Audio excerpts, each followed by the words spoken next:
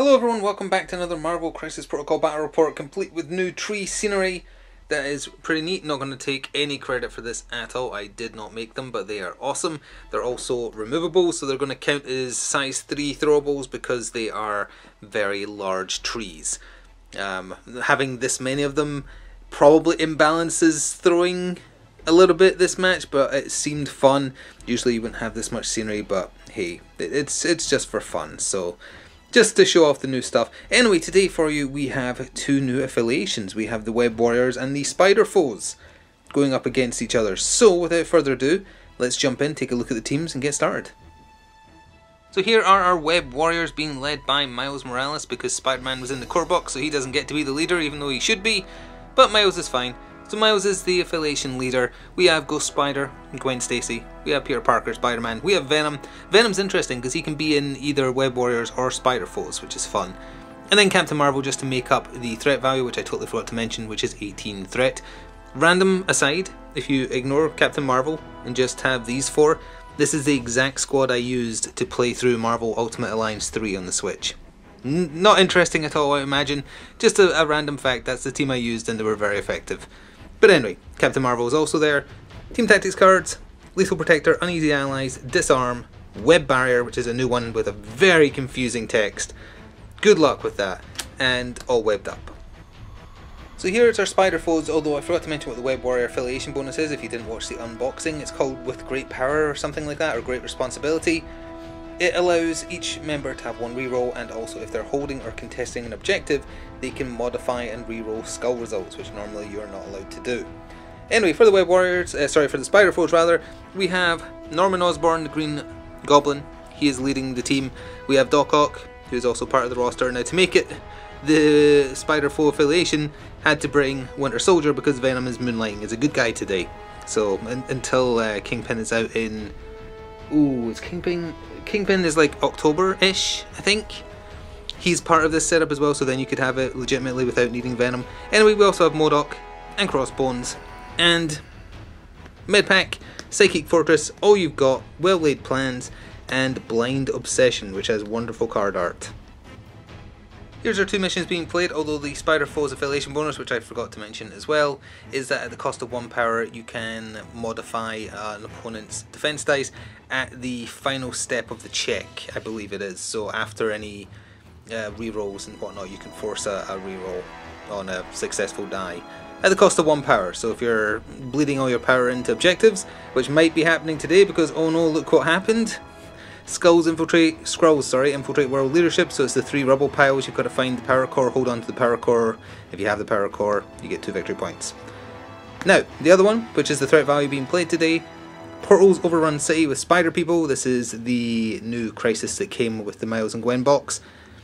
So it's very, very similar to the Origin Bombs, except there is 4 of them, not 3. You have to do the exact same type of check to take control of it. If, however, you roll a skull in your check roll, whether successful or not, rather than take damage like with the Origin Bombs, you are placed by your opponent within 2 of your current position. So they're kind of, the portals are teleporting you around. So anyway, we'll get both teams deployed, and then I'll show you specifically where all the objectives on the map are. So both sides are set up and ready to go. It will be the Spider Foes going first, who are on the far end of the table. The Web Warriors are here, so there's Venom, Spider-Man, Spider-Man, Ghost Spider, Captain Marvel, and there is the portal closest to them. Now, the Kree power cores are the 3 rubble piles along the centre. The portals are meant to be on the exact same thing, so it's actually the central point that should be counting. It's just for ease of showing where they are. They're currently separated. That won't be a problem once the Kree rubble piles are removed, because notoriously on this channel, the power core is found instantly. So there's the other one over there. And then for the Spider Foes, they have a portal right in front of them. They also have a bunch of big bases so they can squeeze themselves out of the tier 3 range, or the range 3 I mean. Winter Soldier, Doc Ock, Green Goblin, MODOK, and going shopping in the gun shop is Crossbones on the end there. So with that all set up, let's get started with Battle Round 1 Power Phase. So with the power dished out, Green Goblin was the first activation of the game. He moves medium, and he did so like 1.5-ish to be within 1 of the rubble here to search for the Kree power core. He expended power, you roll 2 dice. If one of them is a crit, which is a 1 in 8 chance, you find the power core. Did he? He did not. That which is totally unheard of on this channel. Usually the first search is always successful. So Captain Marvel was the first activation for the Web Warriors and did pretty much the same thing, double medium move to get within more than one of the rubble pile there, expended a power to search for the power core and did not find it. The Winter Soldier was up next and he just moved one medium move for his first action, also this has been knocked off center slightly, and then he shot his assault rifle at Captain Marvel. She had automatic cover because of the obscuring there, but it didn't matter because her defense dice were more than enough to defend the damage he did. Peter Parker, Spider-Man, was up next and he web swung through the trees here. One long movement was not enough to get within one of the power core, or sorry, the rubble, so he had to use both actions. For that, he expended his power to search the rubble and did not find the core. The portals are going to get ignored. Anyway, this also means that on Norman's next turn, his obsession with Spider-Man will kick in because Spider-Man, Peter Parker, is within 3 and his insanity takes the form of forcing his first action to be an attack on Spider-Man. So if you have Spider-Man, Peter Parker, Miles Morales isn't affected, or doesn't affect Green Goblin in the same way, you can kind of corral him in certain directions, which is a very interesting thing, but also Green Goblin is kind of deadly, so not necessarily a good thing. Doc Ock activated and moved twice just to reposition himself on the far side of the closest spider portal. He expended his power to try and take control of it, and he succeeded with no skulls. The spider foes don't come with any like affiliation symbols, so just going to use the Hydra ones for, you know, illustrating evil. So also, I forgot to mention in the setup, but the spider portals do not work like the origin bombs in the sense that victory points are only given out to who holds majority. It's 1 or 2 victory points per portal held. I think it's 1 victory point per portal, so it's not a majority. So just because they have that 1 doesn't necessarily mean that if the Web Warriors go on to get 2, they get nothing. Venom activated and moved small twice for his activation. He expended 1 power to search the rubble and he found the power core. So Venom now has a nice big target on his head. He is carrying that on his person and that'll be 2 victory points for him, well, for his team I guess, at the end of every turn in which he's holding it. But yeah, he didn't check the portal, so no one's claiming that. And it also does mean that rubble pile is gone, so the middle of the map is now irrelevant. And the one over there is gone, so the portal has been moved to where it should correctly be, because remember they should have been overlapping with each other. So yeah, over to either MODOK or Crossbones. Crossbones went for as jauntiest stroll as his small movement allows, so he moved once to roughly there, and then once to roughly there. He is in range to attack Venom, but obviously he's used his 2 actions, so now he can't, and he isn't close enough to try and claim that spider portal there. Gwen Stacy, Ghost Spider activated. She moves along, so she did so to get all the way over here with Captain Marvel. She expended 1 power to secure the Spider-Person portal there and succeeded. So that is 1 portal each. Now it's over to MODOK to end the first turn for the Cabal. Sorry, they're not Cabal. They are Spider Foes. They could have been Cabal, though, couldn't they, if Winter Soldier had just pledged allegiance to that affiliation instead. But whatever. Anyway, and then I'll be back over to Miles to end the turn proper. So MODOK had a busy turn. He moved forwards small as best he could. Then he did his mental attack, his mystic attack, whatever it's called. Psionic Bomb or something, on Venom, did really well, did 4 damage. Venom then expended power to counter-attack with so many snacks and just did a basic attack which did 2 damage to MODOK, which in turn gave him enough power to use his superpower, or Imbecile All the World, or all, whatever the weapon of the world is a weapon to MODOK. His attacks are confusing. Anyway, he picked up the car that was behind him, hawked it at Venom. Venom did okay with his dodge, but did take 1 additional damage, so he's at 5 out of 7 damage as we go over to Miles to end the turn. So Miles activated and moved so he was just within 1 on that side of the portal, expended his power to take control of it, and did, however, his roll also included a skull, so he was moved to the range to by the opposition, which then popped him back on here. So his other action was to move medium again. Depending on where you can see him, he wasn't going to attack anyway, but yeah, he is only medium movement, unlike Gwen and Peter, so couldn't get up that far. Anyway, we are into the cleanup and scoring for Battle Round 1. So Venom, of course, is holding the Kree Power Core, and that awards 2 victory points, although he is hurting thanks to MODOK doing a lot of damage. Not likely he's going to be holding on to it next turn because the Web Warriors, Spider Foes, new names. Spider Foes will be getting first activation again. The Web Warriors do, however, hold 2 of the 4 portals, boom, boom, for 2 more victory points, putting them at 4. And only 1 portal is being held by the Green Goblin's team, meaning they're on the scoreboard, but only 1. So 4 plays 1 as we win Battle Round 2 with the Spider Foes going first. So MODOK got Battle Round 2 started. He stayed where he was and did 2 Psionic Blasts on Venom, because the first one only did 1. The second one actually did 3. Totally forgot to get the extra damage here, but he only had 1 health left, so that's why that was there, to remind how much power MODOK generated. So Venom did get dazed. Just want to point out, the free reroll from the Web Warrior affiliation was remembered. However, the being allowed to modify and reroll skulls when contesting or holding an objective was forgotten, and because the dice rolls weren't on film, can't check whether that would have made a difference. Totally forgot, we'll try and remember going forward. Either way, Venom did drop the core, but MODOK is out of range 2, which is, you have to place it within range 2, so he can't get it. So it's been placed right in front of Crossbones, but there is a potential chance for a steal to get it back. But yeah, Venom will not be getting a turn, and this portal is still unclaimed. So Miles activated and he did a move and a half to get within 1 to spend power to pick up the dropped core that Venom dropped in order to snatch it up before Crossbones could grab it. It does expose him to attacks. Couldn't move with Spider-Man because Spider-Man's going to stay where he is to force Green Goblin to waste an attack on him, meaning at best he might be able to hit Miles, although he'd have to be within 3 because Miles has stealth. So he might not be able to. So it's trying to reduce the damage potential to him, making good use of his stealth, but he really needs to run away after this. So Crossbones activated next and he went after Miles with an overpower for 3 power, 2 power, whatever it costs, which got a wild, so it includes a throw before the attack is resolved, and then after attack is completed he can move within 1. So he chucked Miles further into danger, putting him within danger zone of these two. In other words, he's within 3 so they can see him. Then he moved within 1 afterwards. So the overpower did 2. Then for his other basic action he tried to just do a standard free strike, and that was not able to get through his defense. And this time, yes, the free reroll and being able to modify skulls because Miles is holding an objective was remembered, and it did help. Spider-Man, as in Peter Parker, got to start making that distinction every time, was up next, and despite not moving he had a pretty eventful turn. So he did a basic strike on Green Goblin.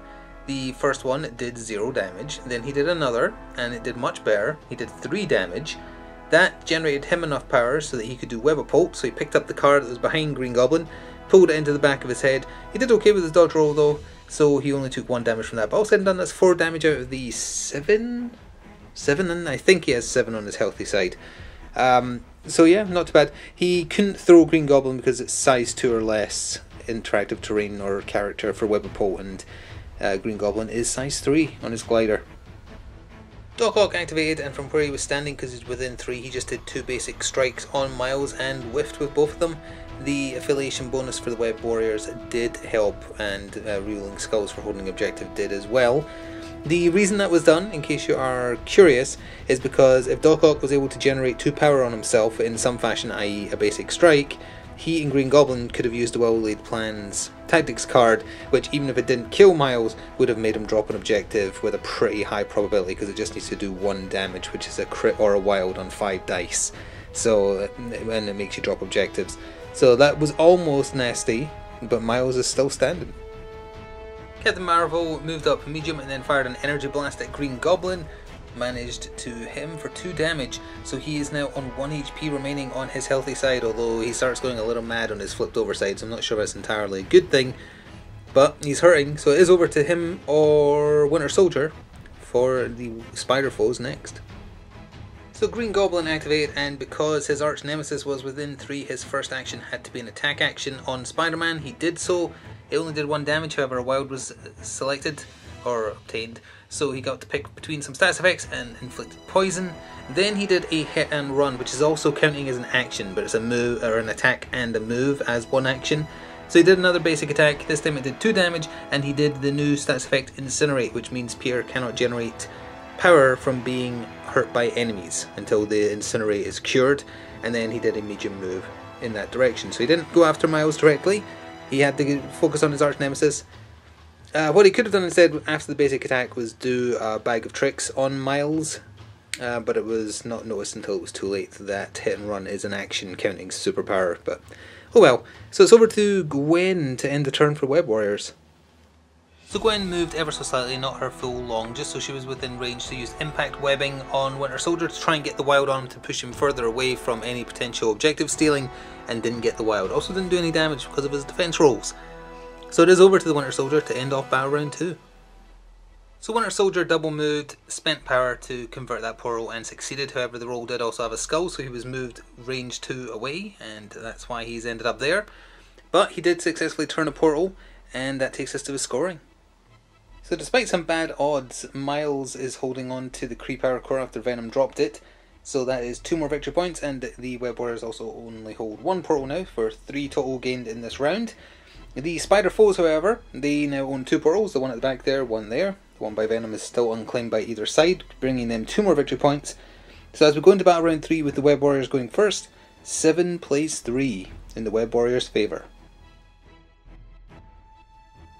So to get battle round 3 started, Miles activated and he did a web swing for 3 power, which is within 3 moves, so he went over here to the far side of Goblin.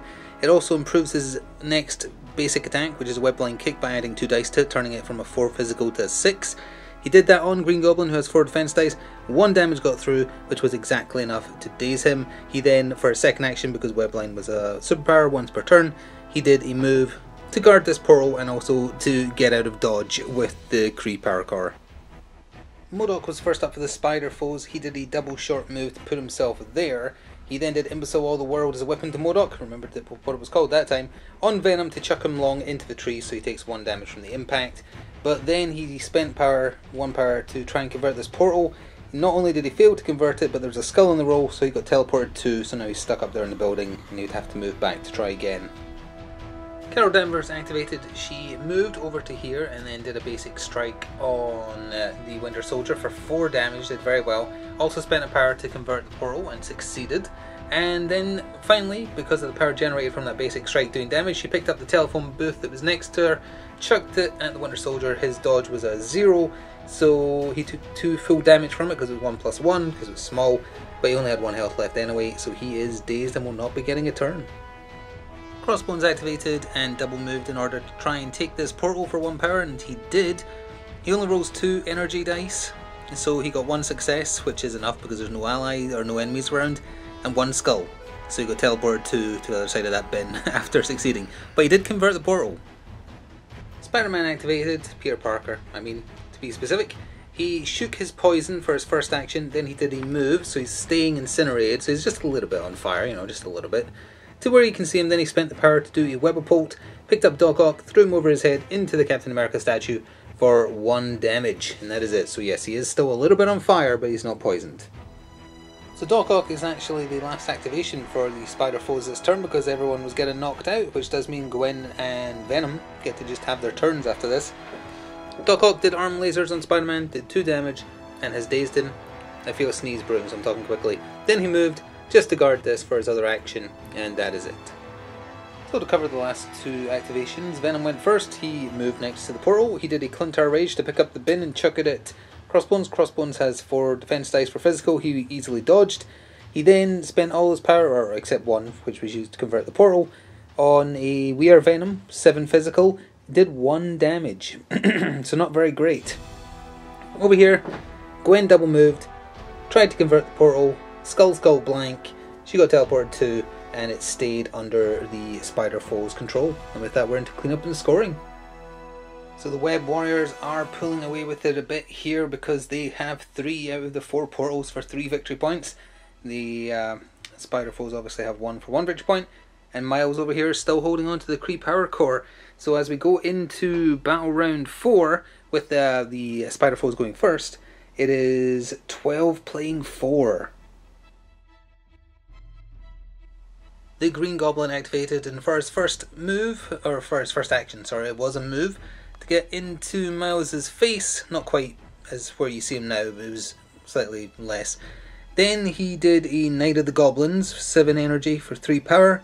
It also does Incinerate and Poison, which it did, and 2 damage to him. Didn't kill him though, so he had to spend 3 more power on Glider Ram, which replaces hit and run when Norman is on his wounded side. Slams into him, size 4. Managed to dodge 2 of damage, but took 2 more, so these stats effects are irrelevant because Miles is dazed and he has dropped the objective. Now, Green Goblin has no power left, so he can't pick up the Kree Power Core and he can't try and convert the portal. So the Power Core has been dropped where Winter Soldier can reach it with a double move, but Captain Marvel cannot. Nobody expects the Spanish Venom. He did a double small move and got just within 1. So he spent the 1 power he had from the power phase to pick up the Kree core. It has come home to where it started. Venom is holding it. He won't necessarily be holding it for the entire turn, but let's see.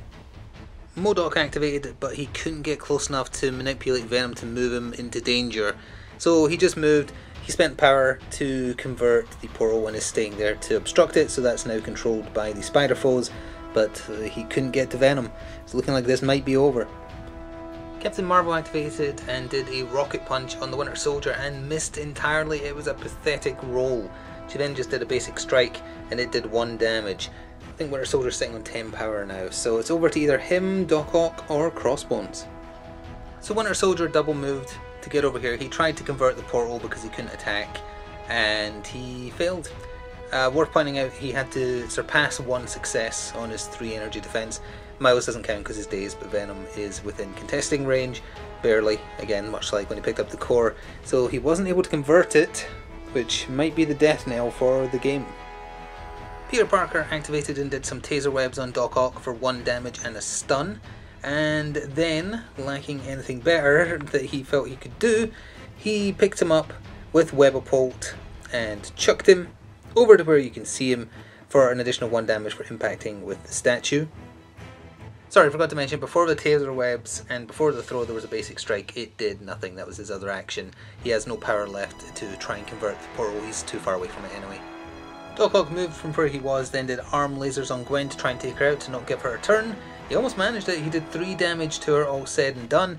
Did not shake his status, not that it particularly matters because he doesn't particularly care about power generation. So now it is over to Gwen, I think. Yep, to end the turn for the Web Warriors, and then Crossbones if he can do anything. So Gwen moved up, did a freestyle beatdown on Doc Ock, did 2 damage, which was enough to daze him. She then interacted with the portal for 1 power and managed to convert it. So Crossbones moved, and then he was just within 3 to do overpower, which lets him move within 1 afterwards, regardless of if it does damage. On Venom, he actually did really well. He did 3 damage to him, although Venom is still fine. He's got 6 HP, 5 HP on his unhealthy side, his dazed side. So that's all he could do. Now, when you're being placed within 1 of a target, actually, couldn't he feasibly have been placed on this side, even though it makes no sense because he was over there? Like, can he do that? Because then he could technically try and convert. Oh no, he can't. He doesn't have any power. Never mind. It was interesting experiment though. Is that legal? But yeah, he has no power, so he can't try and convert that. So that is the end of Battle Round 4. So with the closing of Battle Round 4, the game is over. With a Web Warriors victory, they hold 3 out of the 4 portals for 1 victory point each. The Spider Foes hold 1 for 1, and of course Venom was able to pick up the Kree Power Core after Miles dropped it from being dazed for another 2. Making the final score 17-5. So that was 2 new affiliations for August shown off on the channel, both of them very interesting, very different. There wasn't a chance to do well laid plans, which was the tactics card for the Spider Foes that would have made a character drop an objective. Green Goblin and Doc Ock needed to spend more time close together, and obviously it would have helped if they'd had Venom to help them out rather than him being a good guy for once. But yeah, very fun, very interesting. The Web Warriors affiliation bonus seems far more useful to me personally. That's my take on it. It helped a lot, especially with how much objective grabbing there was in this one. And the new mission for the spider portals that came in the Gwen and Miles box is a fun twist on the Origin Bomb type of mission. Anyway, I sincerely hope you enjoyed watching. Please do remember to show your support if you want to see more in the future. And until next time, ta for now.